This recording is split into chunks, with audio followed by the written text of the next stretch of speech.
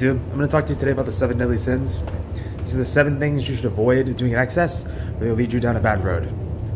The first is gluttony. That is eating too much food, and that is more than you know is right to do.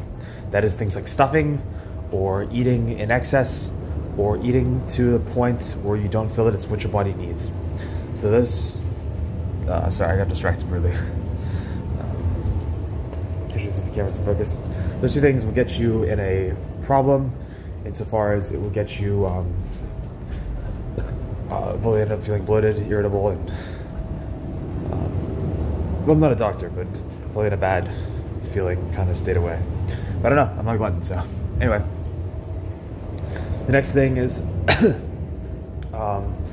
pride. That is putting yourself and your own opinion of yourself highly, but too highly over, and holding it over the opinion of others, but not in a sense of self-respect, self-capability, and self-reverence. So that is putting your opinion over someone else's about yourself, or about how they view you, how they think of you, because every person is entitled to their own viewpoints and their own opinion, and it's not your right to take their opinion away from them, or to take their viewpoint away from them. That being said, it's healthy to have a certain amount of self-respect, which is what I would say what would be a good amount of self-respect. It's also healthy to have self-reverence, because you should treat yourself holily, as is religiously astute to do. Astutely, something that is appropriate to do in excessively what I can refer to, or in excess of referral, I'll say, or with excess of referral. There.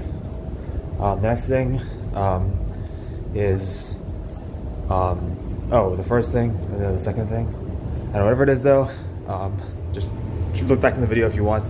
Take this time to pause the video and go back. And it is self-capability, yes. It is your belief in yourself to succeed. So that. The third thing is envy. This is dangerous. This is when you hold someone else's stardom over your own ability to succeed and be a star. The idea of this is that in the United States of America, you won't make it. You won't go very far, and you'll get torn apart.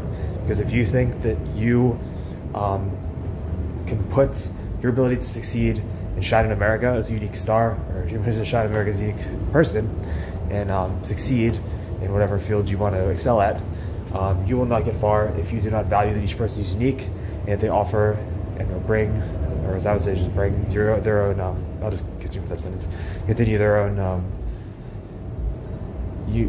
bring their own unique flavor to the table. Or not flavor to the table, their own unique. What just happened? So I was like about to say something, like the words like broke in front of me. It's so weird. And I was talking like something like flipped some weird way. I don't know. Can't explain it, but it's I don't really know what to do right now. Like there's something going wrong with someone trying to understand consequentiality, trying to interfere with the universe. I can't say what it is.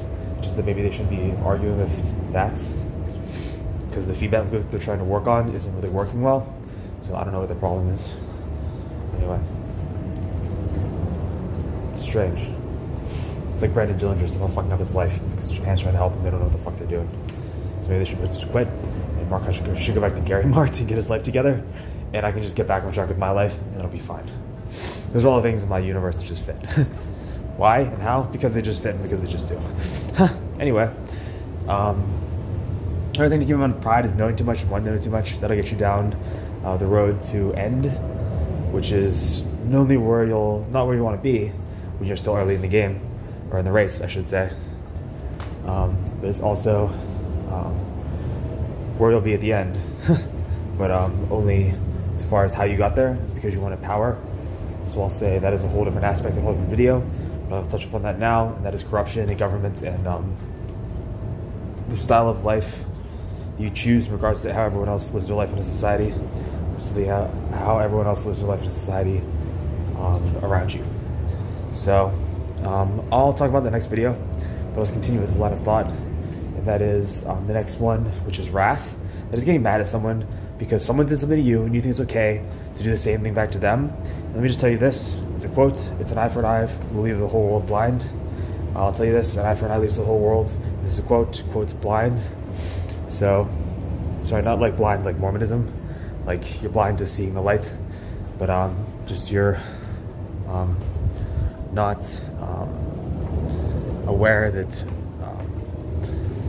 to do certain things. Well, if you already read the quote and you understand it, then I don't need to say anything more. The point is the quote already exists, and it's a good quote. It's a good ideology that started establishing the law codes that Henry Robbie put in place. But anyway, as I was saying, the idea is that there's justice in the world, there's the legal system, and there's government, and branches of that and things related to that. They can handle anything which is considered unjust, unfair, or unrighteous, and those are all handled procedurally by the appropriate people and in the appropriate places at the appropriate time. So that is why it does not pay for retribution or wrath. And the only thing that is the weird thing that slips by the law is vigilantism, but only Batman can do it, I would say, because he's the only one who can pull it off, in my opinion. But anyway, the next one is, we'll say there's two more. I think I've hit 4. So the next one's laziness, or sloth as they call it. That is the idea that you don't contribute to society, you don't do anything, you just lay around and vegetate, as they say. What that'll get you is nowhere, which will amount to is nothing. And what that'll get you in life is nothing fast, because no one's going to give you anything, especially not from their life. No one's going to do any work for you, just to do yourself. And no one's going to necessarily motivate you, just to motivate yourself, or rather just get self-motivated. You can find resources that have been said that'll help you get motivated, but you'll never in real life just have someone go out of their way to try to get you up to your personal standard themselves, because you have to do it yourself. So anyway, something to keep in mind. And if you're someone who is considering this an underachiever, you better start raising the bar, because you better be performing at a high standard if you want to get anywhere in life. The next thing I'll mention, I think that's 2, 3, 4, 1, 2, 3, 4, 5, 1, 2, 3, 4, 5, 6, 7. Right. So the last one's lust. And that's the idea of pursuing a relationship to the point of sexual blank, but not really meaning it, not really feeling it, not really valuing the person as a person. So these 3 things are important, because the point of love is connection, and the point of sex is culmination of your soul. So if you don't feel like your soul mates, or that you're like bonded in the kind of way where you feel like you can be together, you should not pursue that route, because that is the definition, textbook failure of not adhering to that cardinal rule. So that having been said, especially in areas with a lot of drinking alcohol, like here in New Orleans, well, sorry, which is where I am. I was saying New Orleans, I'm a New Orleansian, kind of honorarily, because I live here, so I'll say I am. It means you have to respect the sanctity of all things sacred, and in the Catholic law of God, and in the rule of God, and that is what all these things are, is cardinal rules. So keep them in mind as you go about your life, and never break one, because that is the cardinal sin, and that is punishable in hell, as they say. So anyway, and the threat and or phrase and or Bible says you will burn in hell if you break one. So if you're not, is my recommendation. But anyway, good luck with your life and what you do in life, and I'll let you be free to go about it again. I just wanted to open your eyes to these things if you're not aware, so you keep in mind in order to prevent you from breaking the rules. Anyway, I'm Jonathan. Peace out. I'll see you guys later.